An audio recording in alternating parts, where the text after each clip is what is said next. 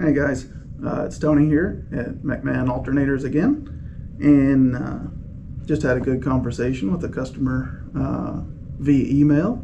Went very well, very easy to communicate with him, but it did remind me of the fact that many people do not understand alternators as well as that customer did. So I thought, what a good time to make a good little video on what we call custom clocking on an alternator. And you may have heard that term before, clocking an alternator. In short, it just means you're moving the alternator around to meet your needs. That a part number we have does not either give you the clearance you need or some kind of spacing. And this doesn't relate to like a pulley spacing. This is more along the lines of actual changing the dimensions of the alternator. Whereas a pulley, you're just spacing in and out, for alignment issues. So let's talk first. This here, always keep your nuts tight. Obviously there's no guts in this alternator, it's open, but this right here is our popular, it'll fit 96 to 2018, 1920 Silverados, Tahoes, the whole, you can make a 400 amp out of this, anywhere from 250 up to 400. So in this configuration, we have a 4-pin regulator, which is pretty standard on all the big boy 300 amp large case ups. The output stud is at the back, so this would be your 1996 to 2013 application. So this would go right in. You have your on the back, your regulator.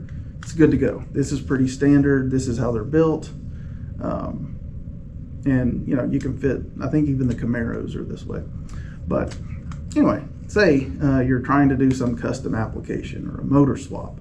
So you have some like different valve covers, or you have a different bracket, or you have a roll bar or cage tubing, front half car, something like that.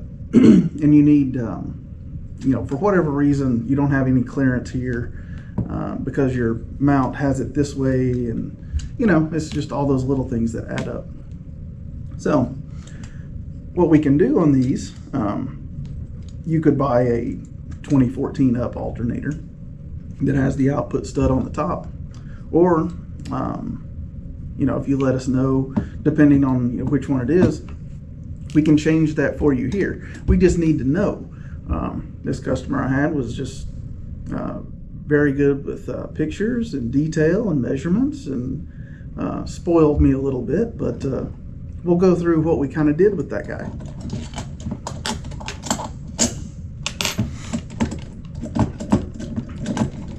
So generally you'll have 4 bolts that hold your alternator together, the 2 halves. So take everything apart here. That way we can move it around as we see fit. This is the regulator out of my 2008 Silverado. We've tested it, beat on it, tried weird things with it, and tried to mess it up, and we can't. But we've got a different one in there now, testing it, just trying to beat it up, see if we can break it. And I just had this one laying around, figured, why not? Same goes for the regulator. It's still here because it's still soldered in. We were using this. So anyway, so say you need the output stud in a different location. So before we built it, or if we'd already built it before, unsolder it and move it, you can see it's a pressed in stud. So you got a pressed in stud on the back. Well, there's a spot on the top. These rectifiers we use, they come with the hole already there. So you would take your collar nut, or we would take the collar nut, and this is a pressed in stud. It has to be pressed out. It has to be done right. You have to have the right spacing and whatnot so you don't break the rectifier. So that comes out. Go back in the top. Collar nut or washer collar nut back on. And there you have it. Now it's on the top. And it only goes on one way here. We'll get to that in a minute. Once I figure out how to not make this work on camera. Because it's a very precise fit. There we go. Cool.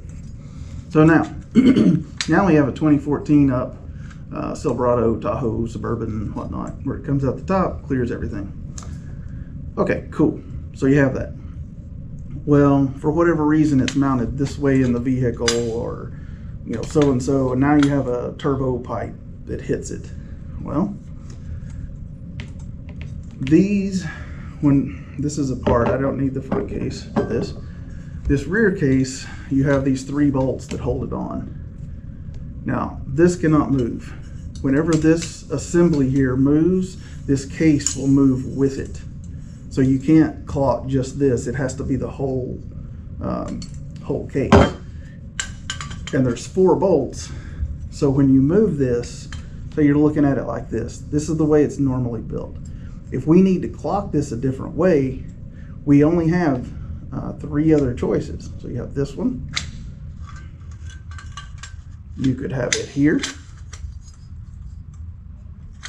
where the output stud's on this side over here.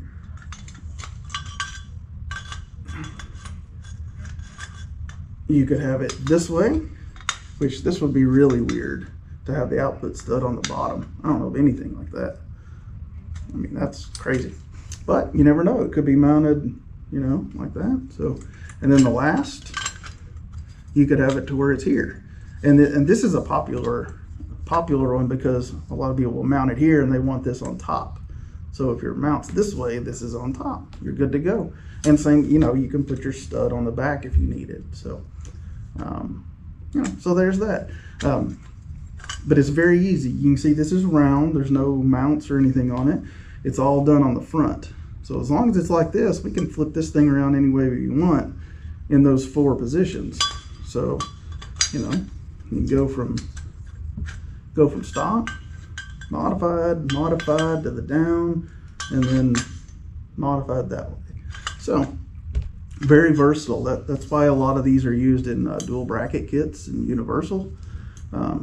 They can be moved around a lot. So with that said, let's go ahead and move to one that's more complicated, and one that we've unfortunately had to, have to deal with. This right here is, this is one off your Ford, this is an old SEMA display here.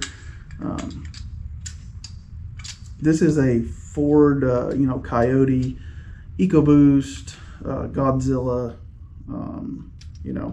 that type. These are both large case alternators, so we can get 400 out of these to 240, 50 bottom, whatever. But the front is pretty similar to the GM one. But when this is locked in, I was talking about the four different regulator spots. Let's see, make this one about the same. Okay, so a little bit better. So there you go. Now we can still, on this one, you can still move this output stud to the back. That's no problem. That's easy. Where we run into the problem on some of these is the clocking. In short, you cannot clock this alternator because it looks similar to this one, except for this on the back. This is the problem. You have a mounting location on the rear part of the alternator. And when you move all of this, it moves your mount. So it kind of messes you up for everything. Because you can see it lines up, factory, lines up perfect. But when you try to move it around, it's one of those things where you might be able to make it fit, but it really needs that solid mount right there. Because these things have a lot of force. I mean, you know, maybe if this thing was like a, you know, stock 100 amp or whatever it is, you could get away with it with minimal flexing. But when you try to move this one, you can see it just throws like say this one, you got a mount hanging on the top of it and there's nothing on the front. And that's a threaded collar there, so there's not anything you can do with this. You're really limited to really just output stud location. So you have to watch on some applications where the rear has a mounting foot or boss there, something that it needs. You can't clock it. I'm sorry. You want to cut that off, then you're destroying the integrity of the mount of the alternator. We don't recommend it, and we simply won't do it. So that's whenever we talk about clocking, that's what we're talking about.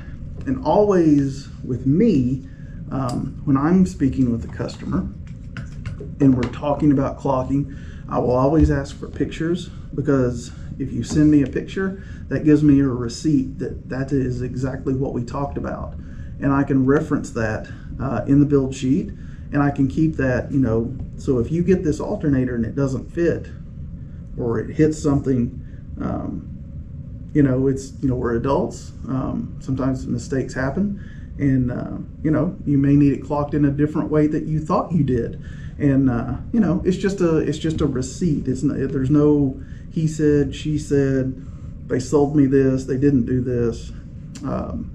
I do it right the first time and the last time. I don't like to get into a back and forth shipping thing.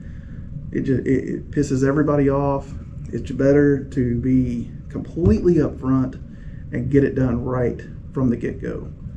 And again, mistakes happen, but you fix it and you move on. So whenever we're speaking clocking, I'm just going to use the front part here. Whenever I'm talking with you about clocking, I am looking straight ahead at the alternator like this. Now some alternators have some weird mounts and whatnot, but generally I'm looking at the alternator as if it were sitting on a table with the pulley pointed at you in the most stable position that it can be in. So with this, I would ask, you know, looking at the alternator, where does that stud need to be? You know, where does the output, or where does the connection of the regulator need to be? So you have your, obviously up here would be your 12 o'clock right here, and then looking at you guys, it would go your 12, and then your 3, 6, and 9 over here. So that will, you know, that kind of gets you in the area. And I've had that, you know, don't be afraid to send me a picture from your phone with a drawing of an alternator, you know, showing where the output stud is. I really don't care what the drawing looks like. It just has to look like an alternator with mounting feet, pulley at the front, and where you need that stud to be. Looking at the back of it, we could take the side profile of it, and that way you could show me if it's coming out the back or the top. It doesn't really matter that way, because all I'm really concerned about is, you know, which way it's going. So but the crucial part is just the front here. That way, you know, if I see the stud, I know it's coming out the side that we call it, which might be the top, and I know what clock that it is. But you know, once you get that stuff figured out, and if your project's not complete, let's say you don't have your roll cage completely done, you may want to hold off on an alternator because you may need to redo the tubing that comes over the top of it. Or you might need to change one of the bottom links on the off-road rig to clear a low mount alternator. You just never know. It's just best to get all of your must do stuff done, and then we'll work around the alternator area. So, all right, guys. Probably not the most flashy or exciting video, but this will be good for when someone asks for clocking, or maybe you have something particular you're working on, and maybe something you don't think is out there that can be done. Just give us a call. Email tony@mcmahon.com. Toll-free number, I don't have it with me. It's a 188 number. All of our contact is on our website. Same thing through Messenger. You can send me pictures through Messenger. I'm really pretty easily attainable on the weekends. I do a lot of tech over the internet help. The only thing I can't really answer is what we have in stock because I'm not here on the weekend.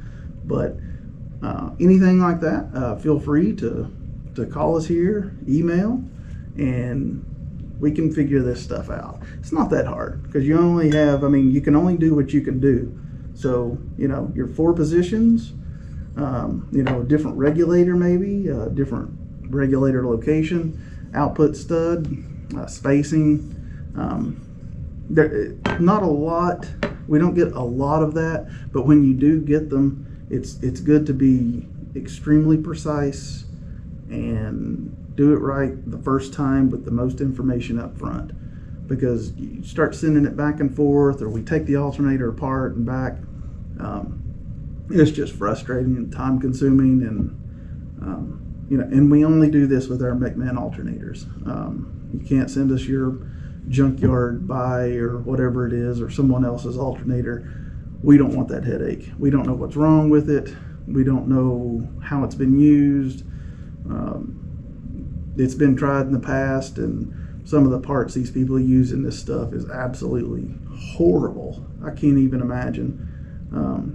So we only do this with our McMahon alternators, and you just have to be up front with us. Let us know your needs, or if you have a concern about it, send us a picture.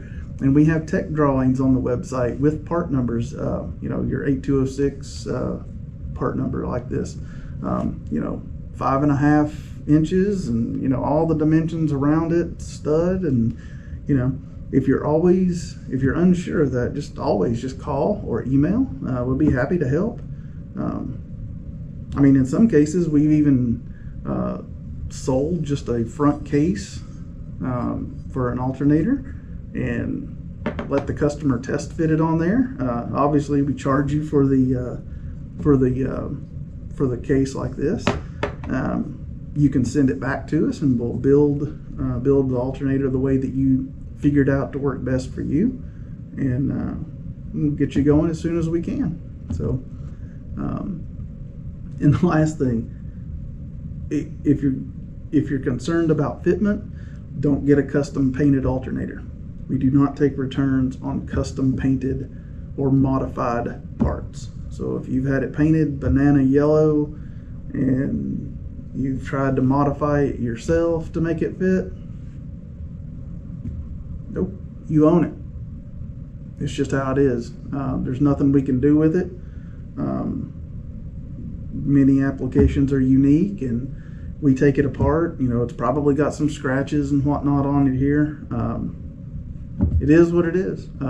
It's better to do your due diligence up front, spec it right, do it right, and then you ship it right, and it should be good to go. So, all right, guys, it's Tony at McMahon.alternators. Tony@mcmahon.com. Yeah, Tony@mcmahon.com email, or on social media, Facebook, Instagram, all the good stuff. I'm not on TikTok because I don't like TikTok. So, thanks, guys. If you have any questions, just let us know. We're here. See ya.